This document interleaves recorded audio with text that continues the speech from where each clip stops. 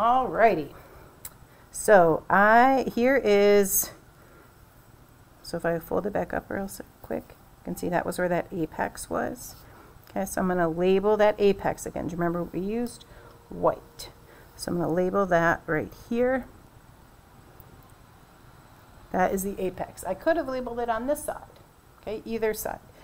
And then, which means this space. So this is the muscle, right? So first of all, look how thick the muscle is around the left ventricle. And then look how thick it is at the right ventricle.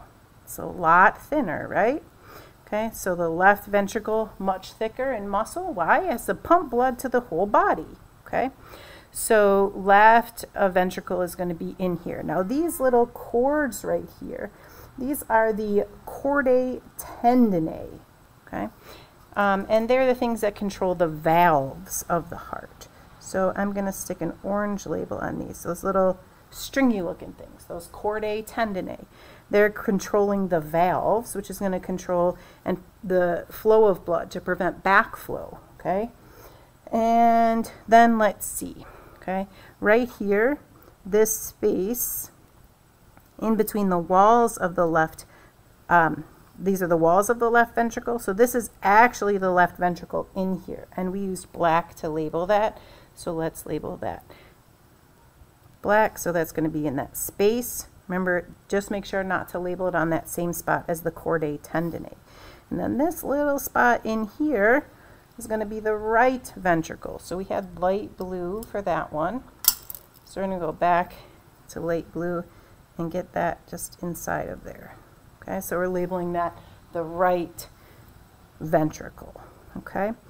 Now, remember, these chordae tendineae control the valves. So coming out of the left ventricle is where you're going to see the path leading to the aorta up here. Okay, coming out of the left ventricle into that aorta. So this up here, that is the aorta. So that is purple. Okay, that path coming out of the left ventricle into this big vessel up here. Okay. What else can we see? This right here, that is the right atrium. Okay, we didn't cut too much into that, and that's okay.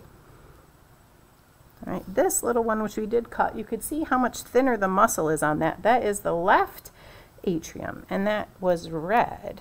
So we're going to label that one. And that's why we start on the left side, so we know that we cut through at least one of the atria. So left atrium, this representing the left ventricle, the chordae tendineae, the apex. Then we have the right ventricle, the right atrium, the aorta, okay?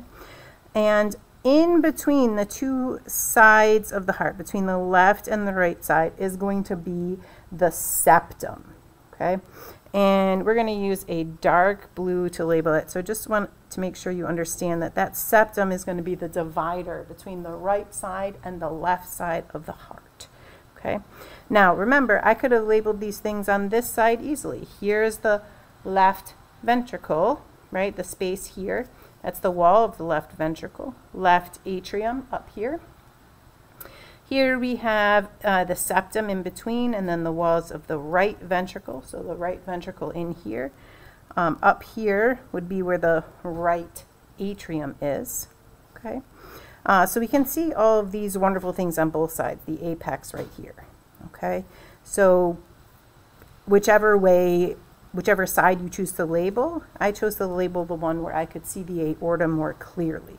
Okay, and then you are going to take another picture in a moment. So you can see here's one of those valves.